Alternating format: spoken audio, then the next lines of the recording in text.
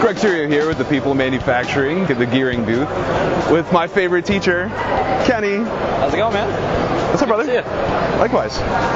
So, found out there's a new Gühring machine, and we also want to talk about the original Gühring video. So, Kenny, what is this upgraded machine? It's basically the exact same thing that I have, just they freshened it up. They got some new software, they got some new hardware. It works the same way that mine does. I'm here with Kevin, the project manager. Cool. And I'm just here to see how this one's set up a little different than mine, because when I got my vending machine, I realized you could configure this thing any way you want, and so I want to see what they did different here at the show compared to what I have at the shop. What you're used to right now, you have the 17-inch touchscreen.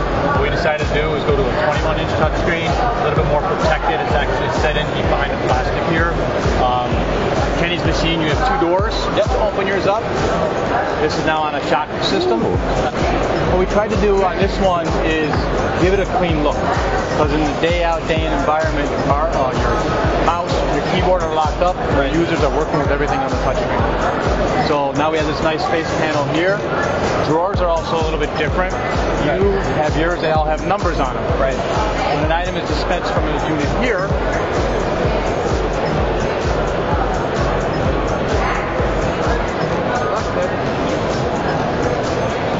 now we have a green light that comes on. So there's no number system anymore. It's all lights.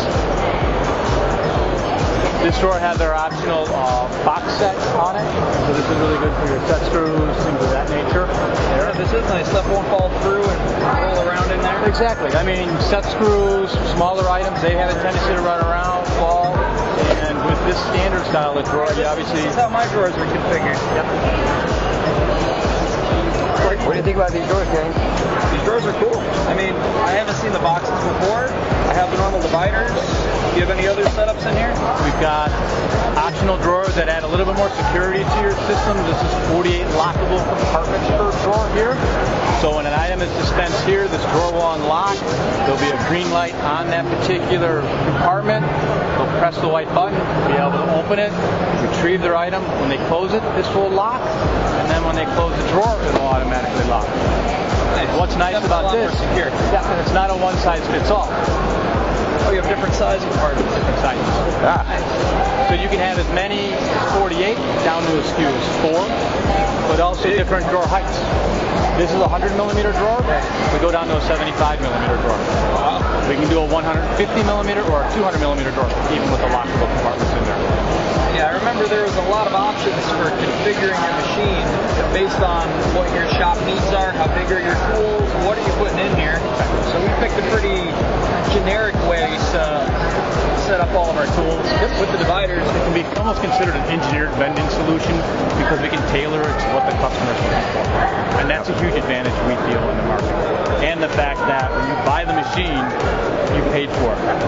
You're not paying any other fees after that. Yeah, you worked on the software over here where you have to narrow down which cost center you're at, which perhaps a department, a machine, and a job, and then that can filter your list down so that way you can't grab anything and everything in here, you just grab what pertains to your job. So it's all a matter of how you set up your software. Yeah. So that's pretty cool.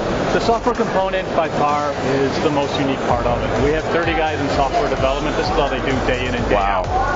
They're not IT guys, they are software guys. It was written in-house by Gühring people.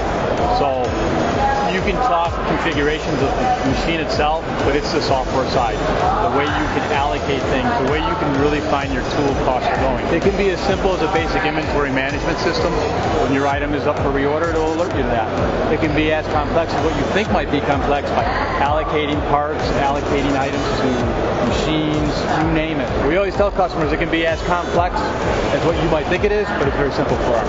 And even keeping that in all mind, it's a very simple interface for a user. It's really easy to use.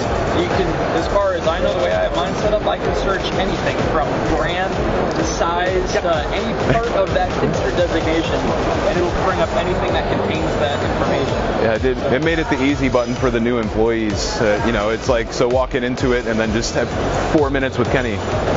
So what gets you fired up about this trade that might fire up a young person? Everything's different. Every day is different. It's not the same thing. I have a great advantage. I go to a lot of shops, even when I was on the cutting tool side of things. And every day is different. Every day can be a different challenge, but every day you can find a different solution.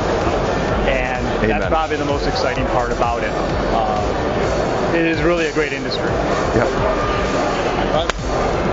You want a hug? Straight on camera, come on.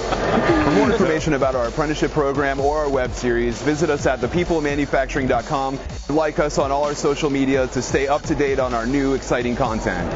Thank you for watching. See you soon.